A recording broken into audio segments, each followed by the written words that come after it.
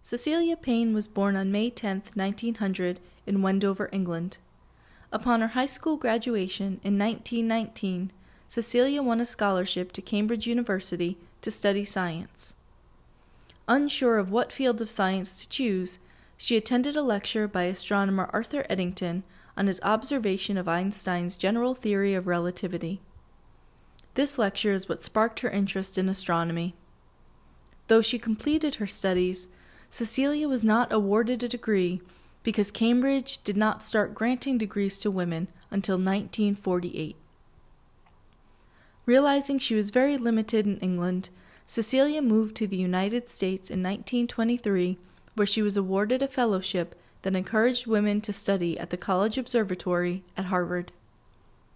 There, she met Harlow Shapley, the director of the College Observatory, who encouraged her to write a doctoral dissertation.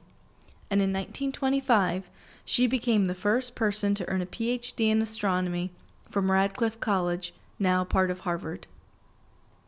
Her thesis, Stellar Atmospheres, a Contribution to the Observational Study of High Temperature in the Reversing Layers of Stars, has been called the most brilliant PhD thesis ever written in astronomy. At the time, scientists believed that the sun was made out of heavy elements, but the 25-year-old's thesis proved everyone wrong. Cecilia was able to accurately relate the spectral classes of stars to their actual temperatures by applying the ionization theory. She found that helium and hydrogen were vastly more abundant in the sun and the stars, particularly that hydrogen was the overwhelming constituent of the stars and accordingly was the most abundant element in the universe. While reviewing her PhD, astronomer Henry Norris Russell persuaded Cecilia not to present her findings as it contradicted the accepted wisdom at the time.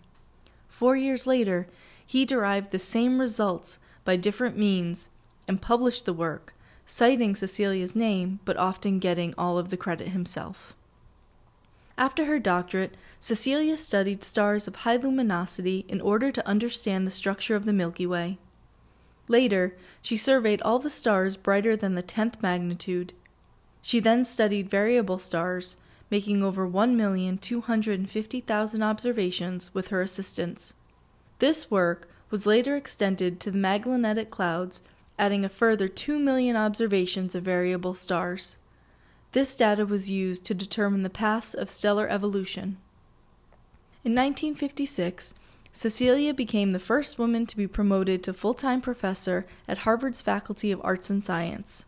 She was later appointed to chair of the Department of Astronomy, making her the first woman with a department at Harvard.